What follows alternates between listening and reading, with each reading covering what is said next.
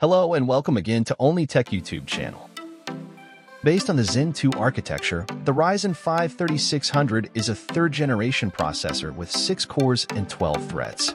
It works with a base speed of 3.6 GHz and a boost clock of up to 4.2 GHz, giving exceptional single-core and multi-core performance.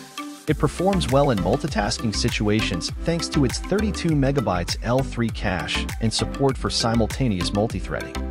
The absence of integrated graphics in the Ryzen 5 3600 is one of the main problems.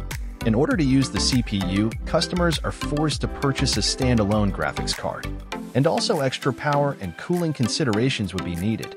The Ryzen 5 3600 is unable to produce video output or draw graphics on the screen in the absence of an integrated GPU. For those searching for a cheap CPU that can manage simple tasks without requiring an additional graphics card, this might be annoying.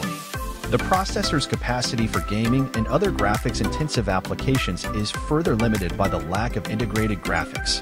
When looking for the best graphics card for Ryzen 5 3600, it's important to choose one that smoothly enhances the capabilities of the CPU. So we are going to look at some GPUs that pair well with your Ryzen 5. On number 1 we have the NVIDIA GeForce GTX 1660 Ti.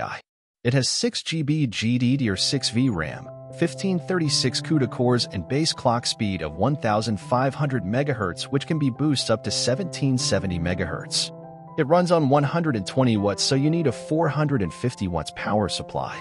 On number 2 we have the AMD Radeon RX 5600 XT. It has 6GB GDDR6 VRAM, 1536 CUDA cores and base clock speed of 1375 MHz which can be boosted up to 1750 MHz. It runs on 150 watts so you need a 450 watts power supply. On number 3 we have the NVIDIA GeForce RTX 3080. It has 10GB GDDR6X VRAM, 8704 CUDA cores and base clock speed of 1440 MHz which can be boosted up to 1710 MHz. And it also have 68 ray tracing cores and 272 tensor cores. It runs on 320 watts so for this one you need a 750 watts power supply. But wait, I have a budget option for you.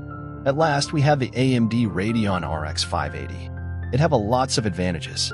Number 1, it's affordable and budget-friendly. Number 2, solid 1080p gaming performance. Number 3, 8GB GDDR5 VRAM for decent texture handling. Number 4, great for entry-level gaming and esports titles.